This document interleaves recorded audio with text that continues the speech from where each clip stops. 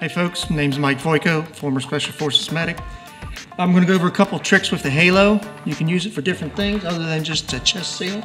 So, you've got an object impaled in his chest. You can come in here.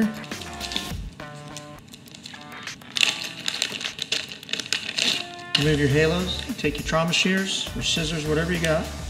You want to go about halfway.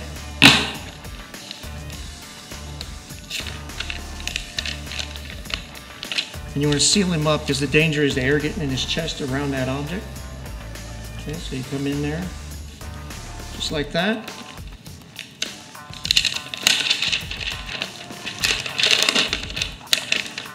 Don't be yanking on them too hard because you can rip these things in half. And you come the opposite way.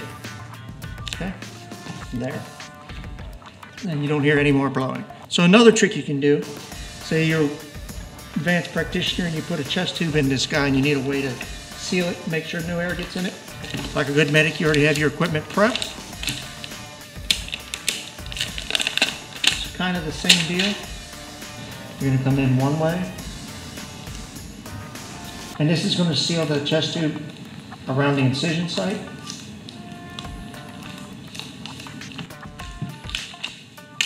So there's no air leaks.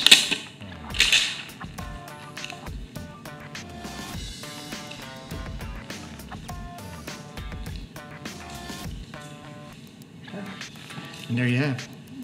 Check it, make sure there's no air leaking. And that's some tricks with the halo dressing.